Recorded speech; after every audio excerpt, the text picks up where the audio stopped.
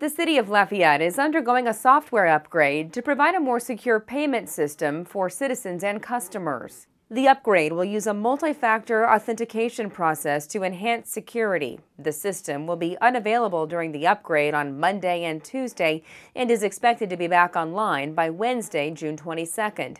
At that time, users will have to re-register their online account to view bills and make payments. Instructions will be posted on the city's website, lafayette.in.gov/UBO.